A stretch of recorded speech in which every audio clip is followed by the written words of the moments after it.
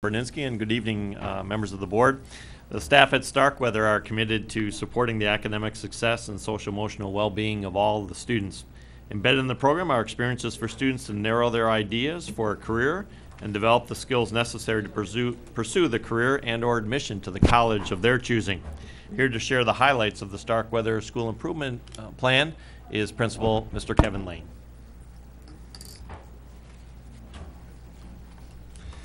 Hello, thank you so much for having me tonight, and really want to thank you for supporting the Starkweather program. When you talk about the positive things that are going on in this district, we are really fortunate to have a supported program like Starkweather that supports the needs of students that have not been successful at the park. So I also want to thank those teachers. We have a couple of representatives here tonight. And the rest of our support staff that does such an amazing job of supporting our students at Starkweather. And years ago, a student asked me, would I want my child going to Starkweather? And their expectation, I think, was that no, I don't want my kid going to a school like this. And my answer, 100% honestly, was I would love for my students to go to a school like Starkweather.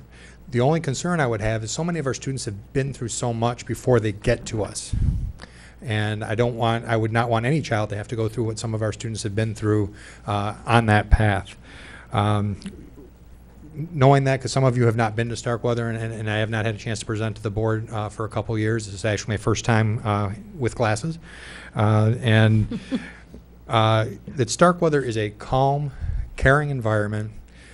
We are just a different and alternative path to success. It is not a disciplinary tool. It is not a easy way to get a diploma. It is really an alternative path to success. And it worked.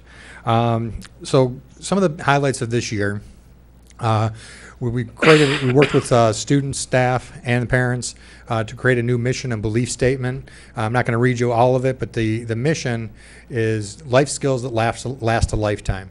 We took a lot of time this fall talking with staff, talking with parents in person and through surveys, and talking with students and gathering ideas. Actually, 2 out of our 3 belief statements and our mission statement were not created by staff initially. They were from either a student or a parent. I'm not sure which one necessarily, but I know they were created by students and parents, not just staff up. Goals and objectives for our program, and these are pretty standard. As we look at our data, we do need to improve in all our academic areas. We want to thrive in a culturally diverse society, to be college career ready. That's really the key at Starkweather and throughout the district, I understand, but at Starkweather it's really focused on college and career ready, being ready for what's next, not just getting through high school. High school diploma is great, and of course that is a goal for all of our students, but to make sure that all of our students are college and career ready when they do walk across that stage. Some strategies and activities across the content areas. Mental health support. I know Dr. Merritt did mention that before.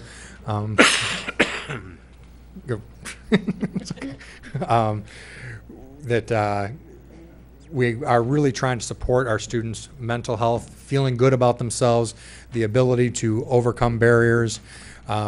ACEs, Adverse Childhood Experiences, as a training and how adverse childhood experiences affect students even in the infant stages, and it's been really interesting to learn. I'm part of the team that's been going to the training, and then we're going to train our teachers once we get the training on how that affects students, and that really some of our people in our society and our young people are somewhat hardwired to not react in a way that we would want them to under stressful situations. They'll shut down or lash out without any knowledge that they're doing that. And they just need a chance to calm down and be resilient, and then we're going to teach them how to be resilient. And that's something that our counseling and social work staff has been able to do, and now our entire staff has been working, and next year we're really going to focus on teaching our students to be resilient, to get through those paths. Of course, we're going to follow the P-CCS curriculum and instruction strategies. A number of our teachers, including some that are sitting in this room, Kim Del Proposto, has been part of the district curriculum overview and adjustments and changes and realigning benchmarks. Career focus across the curriculum. We have a partnership with Michigan Works through Jobs for Michigan Graduates, as well as the Prime Initiative that many of you were at the other day. And to infuse those career skills in every part of our curriculum, whether it's English, math. They can write about their careers. They can look at what their career is going to give them from a financial standpoint. Competency-based grading is the other thing, which is a model that the Michigan Department of Education has really been pushing lately, which is making sure that every student knows everything they need to do. It's the idea of, if you have somebody building an airplane, if they get 90% of that airplane built, you don't want to fly in that airplane. So all of our students, when they complete a course, they complete every part of that course. Flexing schedules to maximize credits. Of course, as we said, our students, their goal is they want to graduate, and we want them to be college career ready. So sometimes if a schedule is not working for students, if they're taking 6 classes, or even we can take 7 classes at Starkweather right now, and they're only doing well in 3 or 4 of them, we can condense their schedule, at least for the semester, to maximize and make sure that they complete some of their classes rather than try to pass 7 classes and wind up failing everything. Building those successes a little bit at a time, and then eventually there are mechanisms in our program where they can catch up on their credits and start going faster when they're ready. Earlier I mentioned the mental health supports. We're creating a mental health team. We're about to have our first real formal meeting with our counselors, social workers. We have a few teachers who are being trained, and administrators. So I mentioned we're going to work on the ACEs, resilience, self-regulation. We have a teacher who's kind of become an expert on self-regulation, which is just the ability to calm down, alleviate anxiety. He's done a lot of work, and I must act as well with him on helping students deal with their test anxiety that they come up with, and just any type of anxiety it helps with. And we've been looking at where can we infuse mental health supports within the curriculum itself. Of course, psychology classes, but within the writing, within social studies, there's a lot of different places, and we're going to be really working to infuse it throughout the curriculum so every student isn't looking at, oh, this is one more thing we got to do. I'm having anxiety, so I got to go to this thing after school. We don't want it to be that. We don't want it to seem like a penalty. Excuse me. Mentioned before the PRIME initiative. This is as we look at our career focus in our school. Last time I was up here, we talked a lot about Jobs for Michigan grads a couple years ago with Michigan Works. This is a partnership, for those of you who weren't able to be at the kickoff, with 7 industry partners. And we are infusing this again in a number of different courses. For example, we have our biology class during an evolution lesson taught the evolution of a manufacturing product, evolution of how to build a toy. So to see how that process works, we're working on a field trip for next year with economics class, and seeing a product from start to finish, and that'll include a visit to the facilities. Our partners are really anxious to get students out to the facilities. They're also opening it up to our CTE students from the park or other students interested in the park. We're working with the partners on how to infuse the practical skills into different courses, such as chemistry, math, measurement, and the processes that they go through, and infuse that into class. And of course, that is things we will share with the entire district. We have a senior seminar class that we've had for longer than I've been at Starkweather, and it's a career focus class and a goal setting class. And part of the career focus section, we're going to have one of our sections that's going to be focused on earning industry certifications in precision measurement instruments. And then eventually we'll have a second section, a follow-up with advanced measurement instruments, which will be actually trained by the employees of our partners.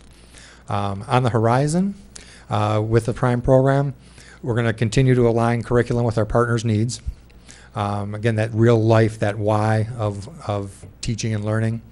Adapting some of our school facilities. The PRIME partners have agreed to donate hundreds of thousands of dollars in equipment, and we do have to do some facility modifications to do that, to install those things. And then also there's funding within that partner donation to provide summer and after school opportunities for our students throughout the district. Just some accolades in general from Starkweather. These have been pretty consistent over the years. 66% of our graduates enroll in post-secondary programs. That's been pretty consistent over the years, and those are just the ones that are in state. Obviously, those are the ones we can track.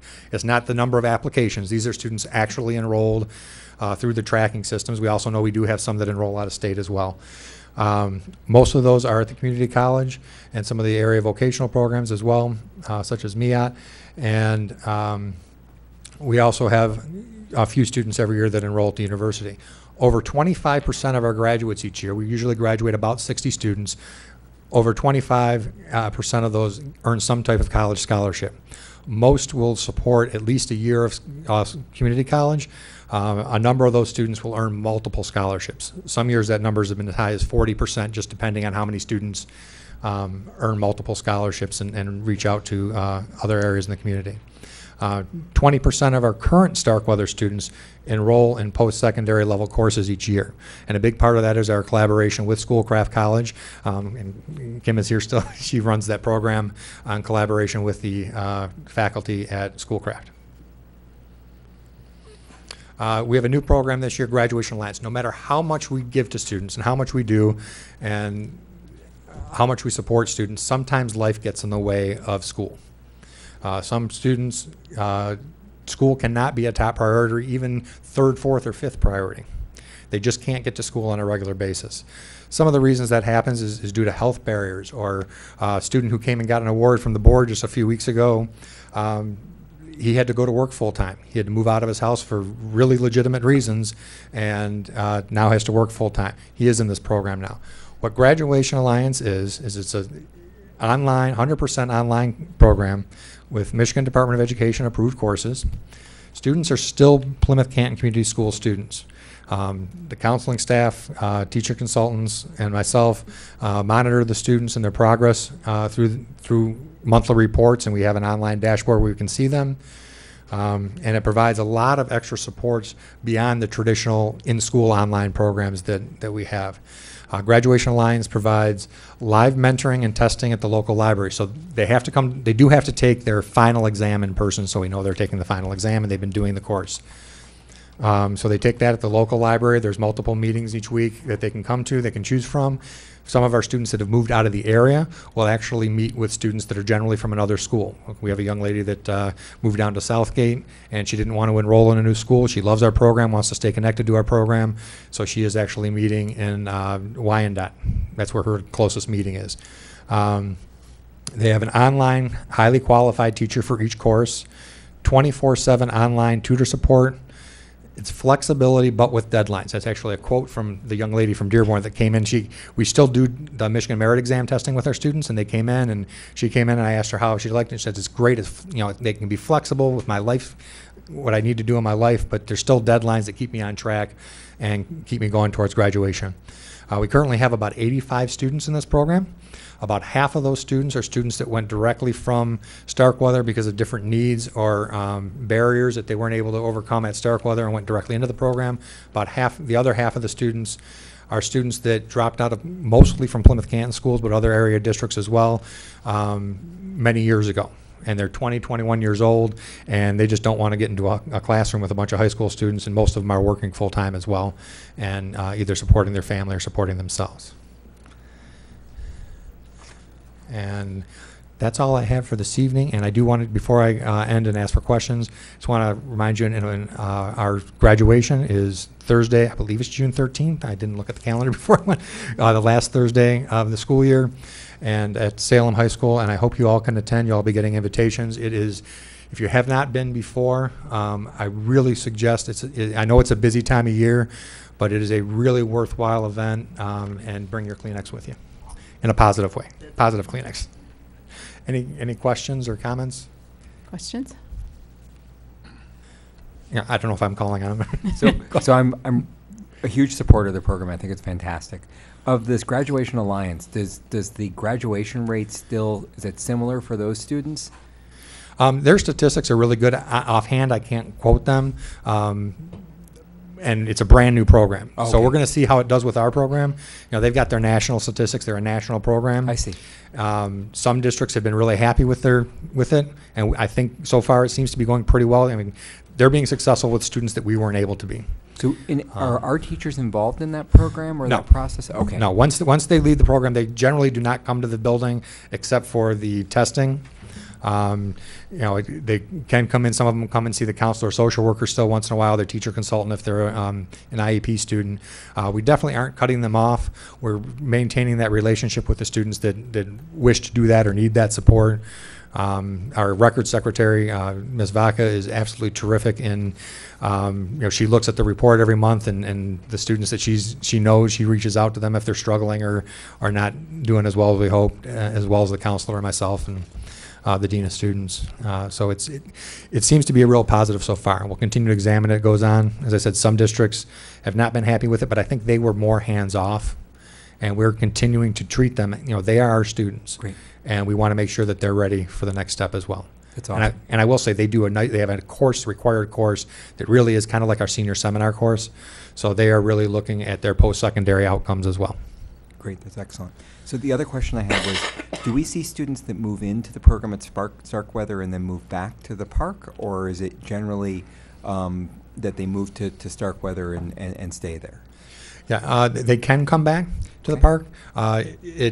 We do have usually 2 or 3 a year now.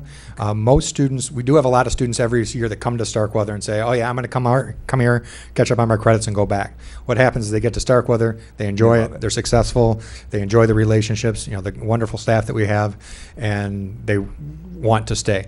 I have to say, honestly, some of the moving back is parent motivated, or the biggest thing is if they're involved in an after-school activity at the park.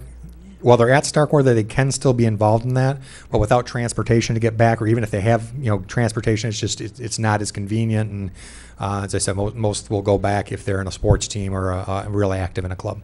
Okay, great. Thank you very much. Member Lazarowitz? Yeah, I got a question. So it's like from 9th to 12th grade, or what's the grades? Yeah, it is 10th to 12th grade. Students, to transfer to Starkweather, a student, we do want them to try and go to the park for 1 year. We do accept students out of district, so we want them to go to traditional high school for 1 year, because obviously there's things that the park offers that we absolutely can't offer just because of size, in the hopes that they'll get connected with something at the park.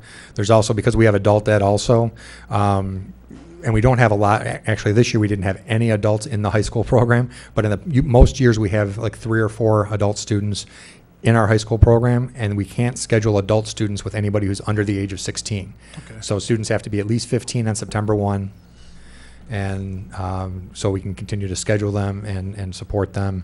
And there's also a certain degree of maturity. It does change the culture if you've got first-year high school students. It really does change the culture of the school and the needs, and I think it's good for our students that have not been successful at the park to be in a place where there are not younger students. Okay, and you said there's 85 students at the park, or at there's 85 students in the Graduation Alliance. The Starkweather brick and mortar program, there's about 200. Okay, and there's 85 that are going to graduate in June. We usually have about 60 that actually complete those final few credits. And the ones that don't, do they come back later? Or? Most do come back. With the Graduation Alliance program this year, you know, some of those students went to Graduation Alliance just to finish up those last couple credits because they were working. A lot of them, you know, they could work full time and just finish up that last class or two, and they wouldn't have to stay the whole semester to finish with a class. Because the Graduation Alliance, if they work hard, they can finish a class in a month or less. Life happens, right? Yeah. So they a lot of students are ready to move on with their life. Okay, all right, thank you. Anybody else? I just wanted to say, if anybody knows me, I'm always kind of skeptical of mission and belief statements, and I have to say, I'm really impressed with yours, and I love them. So, Thank you. I also want to put in another plug for the Starkweather graduation. Those of us who have been before know it's just a very moving ceremony and very worthwhile to go to. So. It really is. Yep. So thank you. Thank you. Thank you.